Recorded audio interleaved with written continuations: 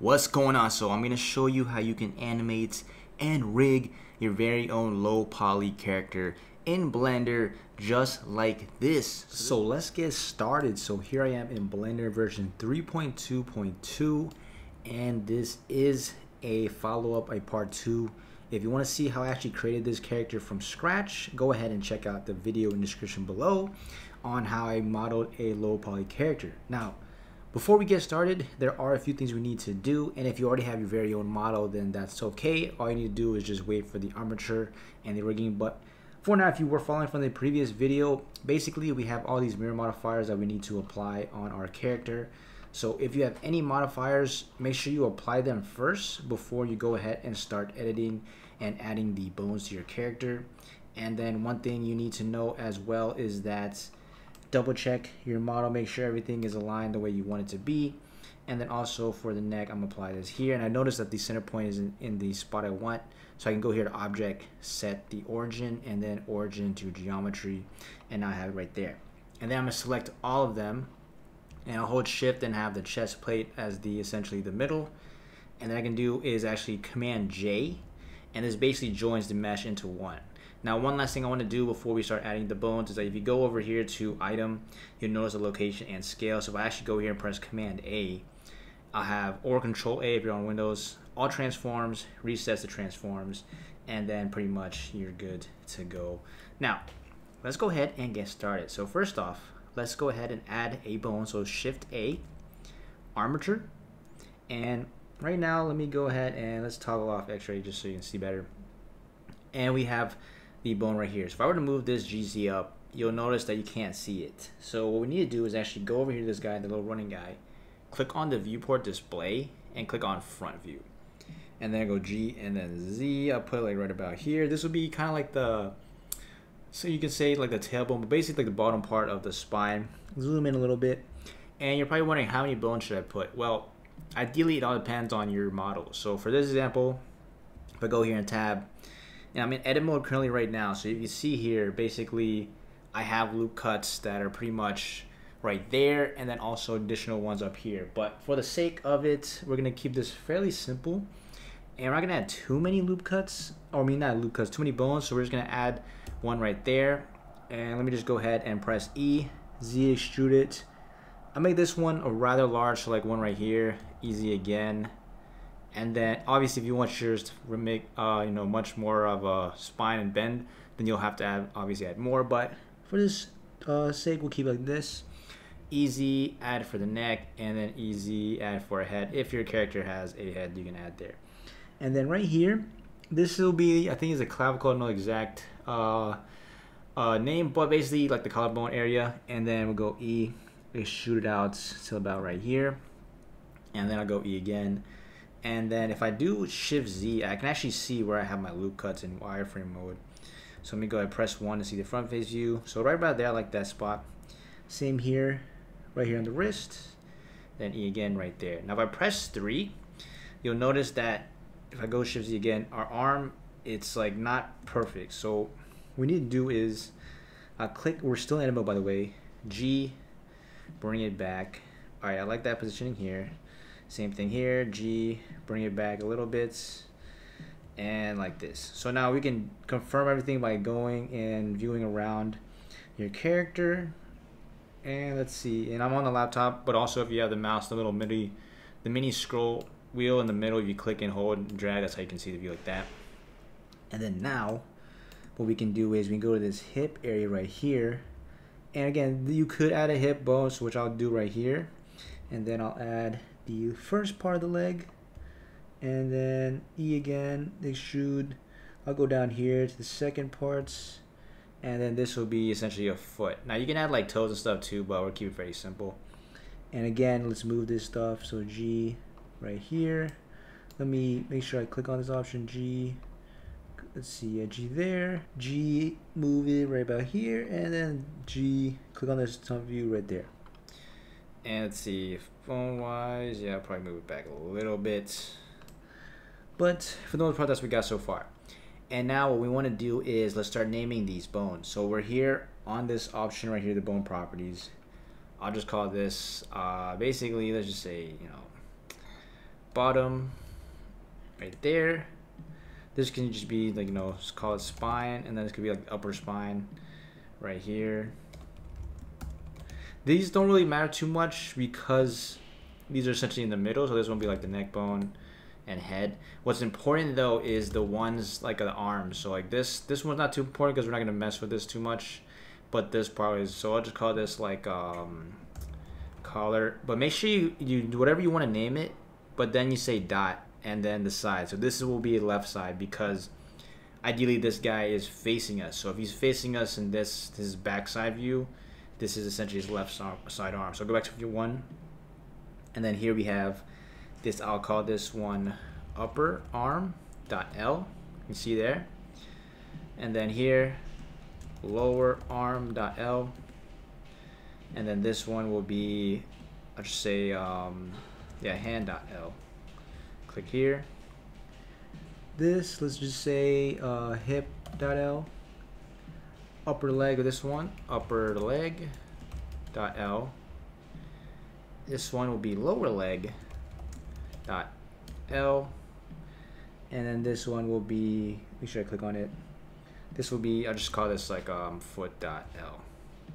Now one thing too we need to do is we're gonna be using inverse kinematics, IK for short, and essentially because we are basically moving the character down to where he can bend his knees and up, and the only way to do that is with IK. So right now, if we're still in edit mode, we can click on this knee joint, press E, extrude it, and then what we need to do is we actually have to do Alt P or Option P, and we got to clear this parent. And same thing is we're going to go to the heel, press E to extrude, click it again, Option P or Alt P depending on your computer, clear the parents. This one was, I'll just say GY to move it out about right about here, because when I'm animating, if I move the knee up, it's gonna like move it up quite a bit. And then one thing we need to do is we gotta name this. So this one's gonna be the pole. So we'll go back 3. So this knee one we have selected is, I'll just call it IK underscore pole dot L, which you'll see why in a second. And then the bottom is a target, IK underscore target dot L. And it's very important you name it just like this, because then when we start adding the properties, you'll see why. So now before we do everything, first of all, let's do this. I want to make sure the roll for all these bones are at 0. So I click on this bone here, I press N.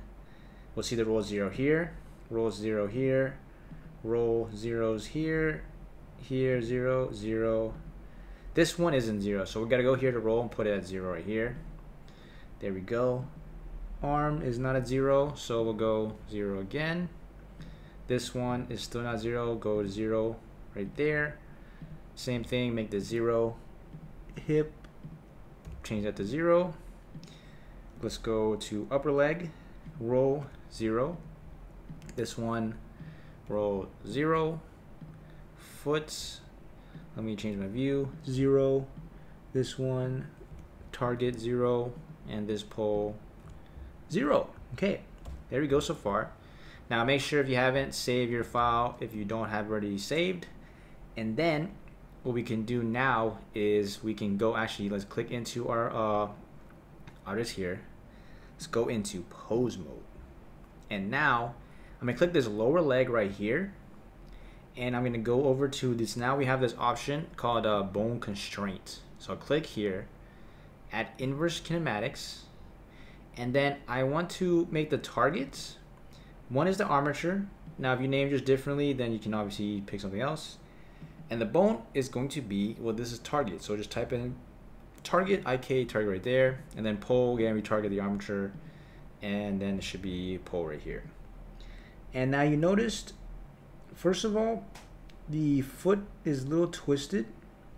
That's okay. But I also want to make sure I set this chain length to 2. So I set the chain length to 2 first, because I have it to be connected on the upper bone here. And then if I change this pole, let's try a -90. And -90 looks like it fits right here. Sometimes you can choose 90 degrees, or you can even do 180 or -180. But now if you were to test this out, I can click on this one, and I move it up, and you can see the leg is moving. And let me hit escape. And then if I click on this bone here now, I can see that it's rotating. And then one thing I want to check, if I click here, and you notice now when we move this, it's just moving by itself, right? So one thing is too, you can actually go to this top option right here by the overlays, and you can click on relationship lines to see exactly where your bones are connected to. And it looks like I have it connected to this bottom foot, which I don't need it to. So let's tab back in edit mode, and we can do Option P or Alt P to clear the parent. Then now if I tab in now and I move it, it's there, but it's not, it doesn't have any relationship lines. And if yours doesn't have any already, then you should be fine. Don't have to worry about that. But then what I want to do is I'm going to parent it to this hip bone. Now if you don't have hip bone, then you have to parent it to here. But basically you have the middle bottom selected. Shift select this hip bone since this one's connected already. Then I can do Command P or Control P. And we're going to keep offset. So now when I tab in pose mode, if I move my character down now, you can see that it's currently moving it down, nothing's happening. But then if I move the hip down, now you can see everything is moving with the character just like this. Now ideally you could change this up to where if I Command Z this again, let's click on this hip bone now and shift select this one, Command P, make this one keep the offset. Now if I move the hip, now the hip is in, or not hip, the bottom is now in control, and then if I move the hip, it's just like this. So ideally it depends on preference, but for this I like it better if I have the actual hip part selected, and then if I go to like escape, now if I go to 3 view, you can see it's like this, and then we can test all our bones again just to make sure everything is working. Looks like it's moving, going down, up, rotating. Okay, so far everything looks like it's working how I want it to work. Let's tab back out into edit, and then let's go to object mode. Let's do Shift Z, you can see better. So now, cooler trick, we have the armature. You can just press, just click on the armature, select everything. And then what I want to do is, and also if you don't like the way the foot's in, you can always change that in edit mode too, but I think it's fine for now. You can right click, and then actually we have to go in edit mode, my bad. Select A in edit mode, then we right click, and now you can see symmetrize. So if you named everything properly, like I said, you right click, boom, symmetrize in edit mode, check it out. Now we have our entire rig. So now if I were to click these guys, and let's go into pose mode now, let's check it out. So I got movement right here. Let's see how it does. Look at that. Whole entire rig's moving just like this. Let's check this knee joint, rotating, arms, good, head, yep, okay. So now the bone part is pretty much there, and all we need to do is simply select our model. Here's the guy, and then shift select the actual bones, aka the armature, Command P or Control P, automatic weights. And now you notice that our character did get a little wider based off the bones to fit him. But again, if you wanted to make the bones small, obviously you can do that too. But now, let's test this out. So if we click on our bones, we go into pose mode, and I want to try something. So first off, let's do the easiest, which will be the arms. So let me just press G. Arms are moving here. Arm moves there. Hand moves there. Click here, the head moves. Let's try the body. Body's moving. Let's try this. Here's a real test. G. Character is bending. And again, depending on the mesh, since this is low poly plus, I created everything in separate pieces. One thing you'll notice is like if you make them bend over like this, like it's separated. Now I'm gonna make a future video, again, if you're watching this and you followed from part 1, where you essentially make the mesh into one whole piece. That way you don't have to worry about this. But again, let's do Alt R and Alt G to reverse every movement. But for now, this is simplicity, super basic tutorial. Here, let's try out the legs. Legs are rotating. And last but not least, the feet. So here. So basically now, you're free to move your character around, make them do whatever you want to. And one thing I did notice is, if I go over here, if I shift my character too far off, it's gonna stick its feet into the ground. Click on the actual bone that's the foot, target, and then click on deform. And then now when you move the character, he is good to go just like that. So now for the most part, I mean, the basic movement and everything is there. And let me just do Alt R and Alt G again. Move this guy up. The feet is moving up. Now there are still some things that obviously you'd have to refactor or change up based off of the current model, just the way I designed this. But if you have your own model, this is like the basic rig parts. And then one thing is like, for example, weight painting. Like for example, if you're like, hey, you don't want this shoulder bone to do anything, we can actually go back into object mode, and then we click, and then we shift select the actual mesh, and then go to weight paint. And then now the way to select the bone is you basically have to hold control and left click, and now you can see what it's actually doing. So now if I were to change this from, let's do subtract. Ideally you want add if you're like trying to make the bone move apart, but since I don't want my collarbone to do anything in this model, I can select subtract and then literally just color over this entire body right here. And then that's when I do it like that. And then also, let me see, let's do control. Let's click on this guy right here. You can see it moves most of this stuff here. And that's basically the main part of the bodies. Let's see, even here, moves there. And for the most part, let's do here, and I'll just do subtract again. And you make sure you have the strength and the weight. You can update that depending on how powerful. But basically, the lighter bluish green, it's like less strong. But then if you have something like red, if I hold there, if I were to color this with add, let me go here and show you, and just make it red, that means it's very focused and very strong on that area. So let me go back now to objects, click into pose mode. So now you watch, if I move this bone, it doesn't touch the actual like this part's not moving anymore, it's just the arm. But ideally, again, since this mesh is very basic, I don't want to go too detailed. But in a generalized idea of the rig, it pretty much, you're able to do most basic things. You can move your guy around like this. But now, you're probably wondering, how do I animate this? Well, basically, let's go here, shift arrow back.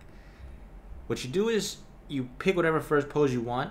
You press A to select all the bones. You press I, and then you set the location rotation scale. So let me see. Not sure why is it not should have set it. Oh, I just didn't drag it. Oh, okay, there you go, my bad, it was there already. So let me delete this second keyframe. So this is essentially when you see this orange, that means you made the keyframe. Make sure if you don't see it, that means you have to scroll all the way up to make sure you're on the top of the animation.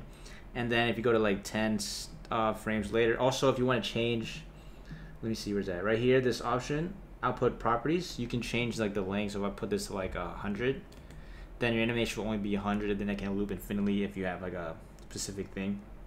So let's go here, click on my guy's little tailbone here, let's move him down, and then let's select A, I, rotation radius scale. So now you can see he's moving like this. Let's see, let's go back, move him back up like that. Go like this, select A, I, rotation radius scale, then move it along.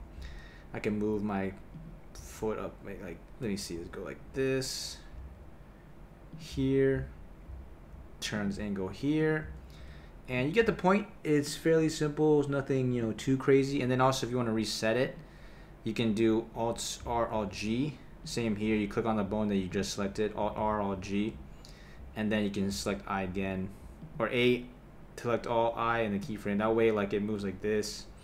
And then ideally, if I were to put this at like 41 frames, it would pretty much loop this entire animation like this. So my man's doing a little kick dance right here.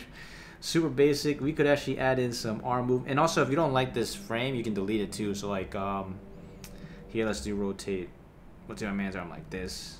And obviously, if you have your own custom mesh, it's gonna look a little better with the animation.